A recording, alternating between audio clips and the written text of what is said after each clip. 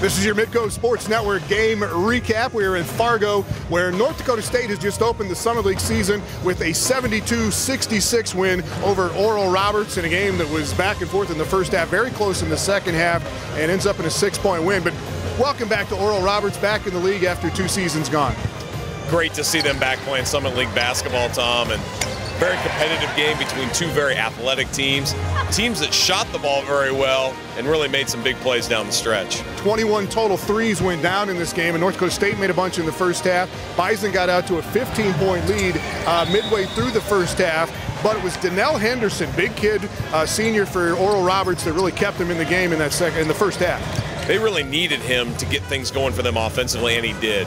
Scored inside, finished inside, and then also did it on the defensive end too. He was really a big factor, especially in that first 20. Henderson had 15 points in that first half, and Oral Roberts came back. They took a 5-point lead late in the first half, about 2 minutes to go. It was tied 34-all at halftime, and then it stayed very close in the second half, and we pick it up there, and just really back and forth. Obi and Megano really got going for Oral Roberts for one thing. Well, they did a great job isolating him and letting him go one-on-one, which is what he's great at. He's got a physical body, gets to the rim, and he did a nice job really carrying them offensively through some areas where they really needed big baskets, and he was the one that could provide that. Megano played 38 minutes at 25 points to lead Oral Roberts, and on the other side it was Lawrence Alexander, the only senior this year for North Dakota State, goes 39 minutes, scores a career-high 31 points, and he just took over in the second half. He really did, and a lot of it was late shot clock.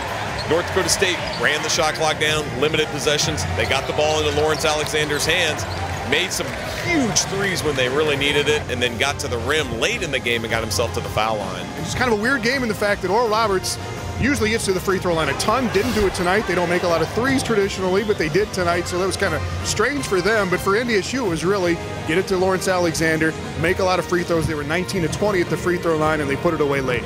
They did. They did a great job controlling the tempo of this game, which is what they're excellent at. And for Oral Roberts, I don't think anything to hang your head at. You really battled a very good team here on their home floor, went toe-to-toe. I think a lot of Summer League games are going to be like this, Tom. All right, 18 wins in a row now for North Dakota State here on their home floor as they start the Summer League season with a 72-66 win over Oral Roberts, and that is your Midco SN game recap.